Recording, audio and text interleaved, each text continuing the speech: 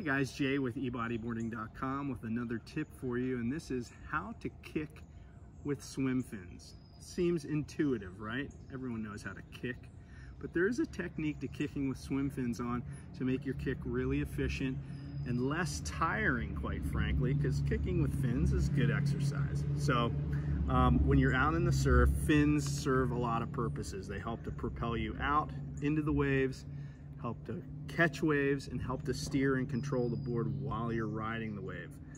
And kicking with fins, there's a typical technique that you should use that'll help you out a lot, and that is make sure that you're using your hips, knees, and ankles in unison. So in other words, you don't want to just move your leg up and down like this. You want it to be a fluid motion with the hip, knee, and ankle all flexing at the same time. Take a look at this underwater video to see what I'm talking about.